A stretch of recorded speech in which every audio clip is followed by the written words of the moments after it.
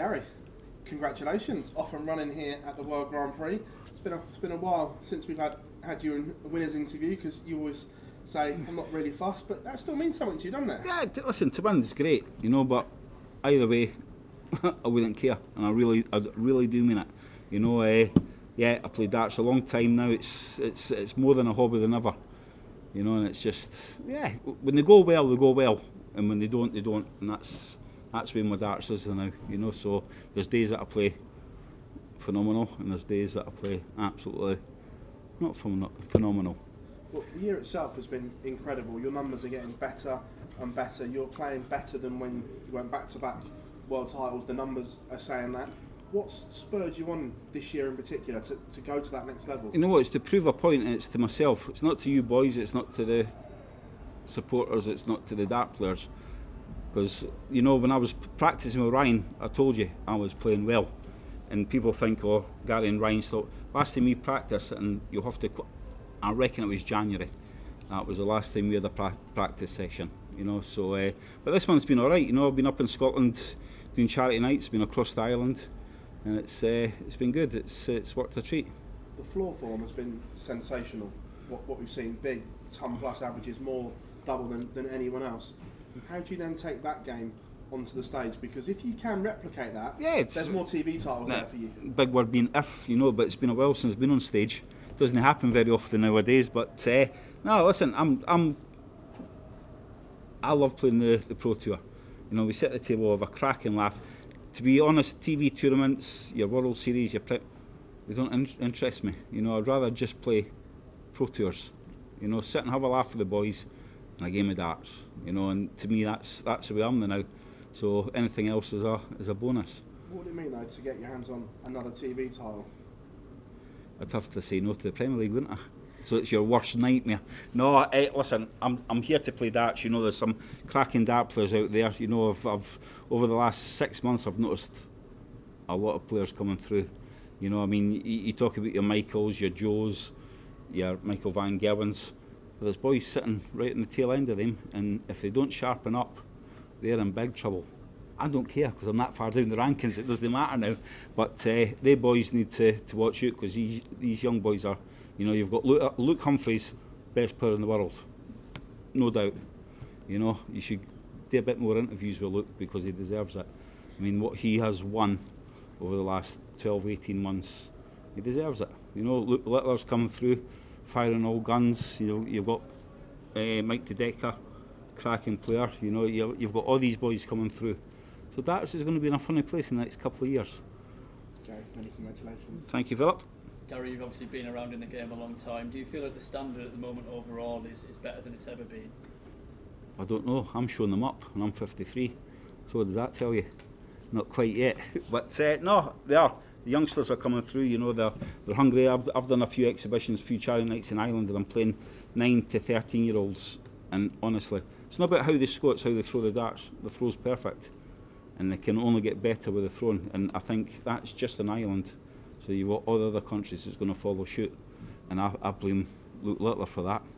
There's a new generation, a younger generation, and honestly, darts in the next, they're 9, so the next 5 to 6 years is going to be something else. You mentioned about having a laugh and enjoying it on the Pro Tour again. Do you feel that that's had a big impact on your game and the numbers that you've used? I've never really cared anyway. I keep telling you boys that, and you just don't listen to me. But I go there and I have a laugh. We sit at the table, you've got Michael, his old man. We sit with Darren Beveridge, Matt Dennon, Ian White, and we have a proper giggle, as it should be. You should have a laugh. It doesn't matter what your job is, you need to have a laugh. And I think that's it. It's laid back, it's a game of darts at the end of the day. Do you still feel like there's another major or two in you? Don't really care. I really don't. I'll just keep playing darts until you write me off again, and then I'll have to start playing darts again. But listen, I play. I'm playing well. Like I say, when they go well, and when they don't go well, I'm in trouble. But at the end of the day, it doesn't really matter. Cheers, Gary, talk to me about where these incredible darts have come from. You say you've not had those practice sessions. Is it just? Well, if you ask Ryan, every night we play, I play better than that. Ask him. So the next question is, next time you talk to Ryan, ask Ryan. I'm saying no more about it. You ask him how well the darts go when we have a practice night, and they go like that all the time. We know there's a lot of tournaments coming up around the corner in the PDC. I mean, your motivations, do you expect to be at all these tournaments going into the World? Yeah, well, we'll see. Nah, I don't know. You know what I mean? If we get through to the Grand Slam, that's my favourite tournament of all tournaments. You know, Worlds, I know I'm in, and we'll take it from there. You know, there's no pressure on me. I come and go. You know, I pick and choose, and it's working just now. You talked a bit about the young players that are coming through at the moment, and then sort of youngsters you've seen over in Ireland as well. We sort of skip maybe 5-10 years down the line. What do you think the landscape of darts is going to look like? Well, I reckon you'd have to ask Ian White. 5-6 weeks ago, I played with 8 months ago. Played with a young German lad, 9 years old, just as good as Littler. Count just as good, and honestly, not a word of English he spoke, but by God, this boy was something else. 9 years old. Shouldn't be playing darts like that, 9 years old. Maybe 29, but not 9. But yeah, they're everywhere now. You know, like I say, it's a very cheap game to play, and you can do it at home. You know, dartboard, set of darts, knock yourself out. You know, it's one of the sports that's you can have time at home and learn how to play it. Do you think a lot of that is down just to the impact that Luke has? Oh, definitely. He's definitely kicked on a younger generation. You know, by the time they boys are on stage, I'll be well gone. I'll be like, see you later, I'm off ski. But yeah, I mean, it can only get better, you know. To what heights, I do not know. Will the darts be as good as what they were in 2014, 15, 16? That'll take some beating, even with the talents on the go there now. That's what you've got to remember, you know, you've got to take then and now. So that's a good big one.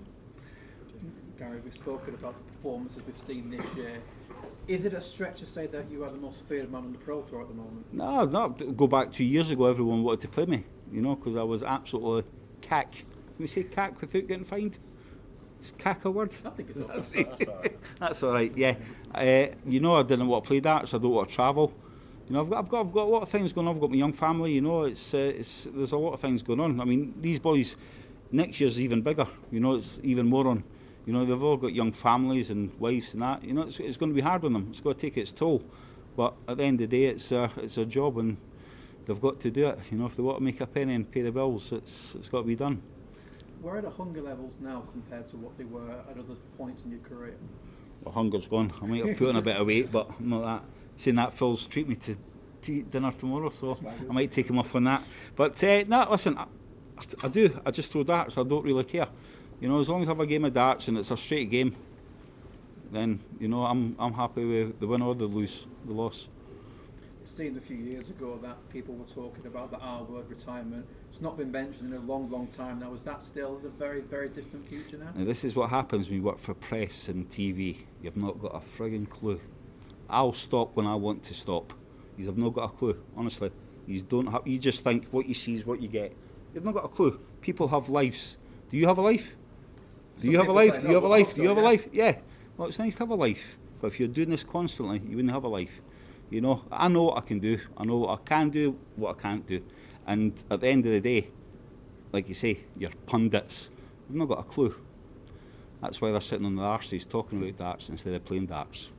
Cheers, Gary. Thank you very much. Thank you very much. Gary, you Now I've got myself into trouble again, haven't I? just one more from me. You briefly touched on it, Phil, there about the publicity that Luke Humphries has received. I spoke to Karen Wilson, snooker world champion, last week. Oh yeah, yeah.